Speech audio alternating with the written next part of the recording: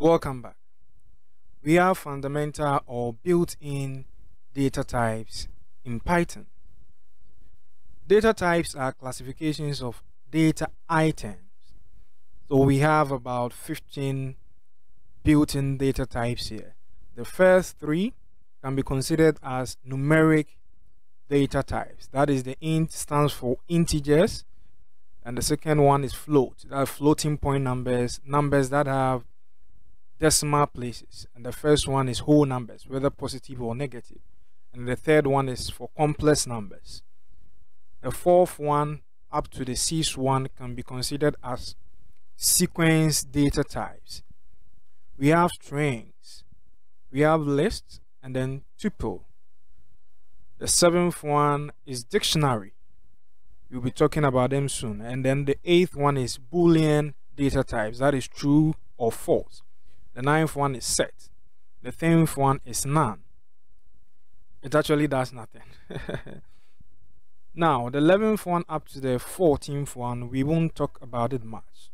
Unless you have strong background in computer science or mathematics, you can look it up. But we will look it up in the advanced topics that we will do. The range you'll be using is sometimes is considered as function, sometimes is considered as data type, so you'll be looking at it. In Python, everything is an object. That is, everything belongs to a particular class. So when we want Python to perform an operation on some data, the data should be classified under one of these.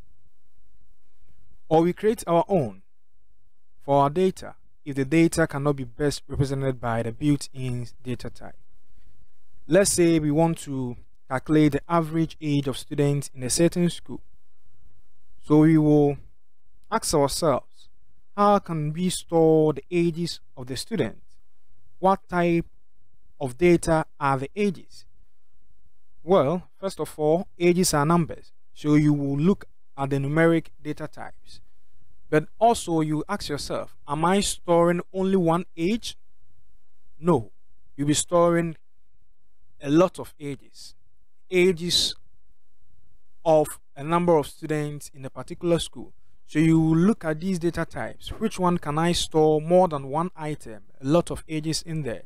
And then still, if you can't find the one that best fits the type of data that you have, Python has given us something called classes that will let you create your own data type and then use it. So we will get there. So basically, these are the built-in data types that we use. But if we don't think it's enough for us, we create our own using these basic ones, and then we create our own data types. We will be taking it one by one.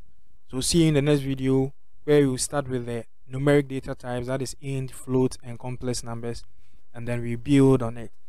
One thing you should know about Python is you learn the smaller things, and then you use it to build greater things. So you might think you are not doing anything, but actually this is all about Python. Everything looks simple.